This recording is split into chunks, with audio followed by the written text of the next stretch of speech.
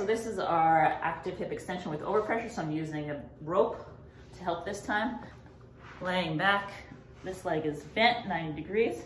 Remember, this leg, the one that's being stretched, is the one that's doing all the work. I'm not going to use my hands until the very end to give a little extra pressure. So this leg is going to actively come forward and go back as far as it can. And then once it's at the end, I'm going to use the rope to just pull a little bit more.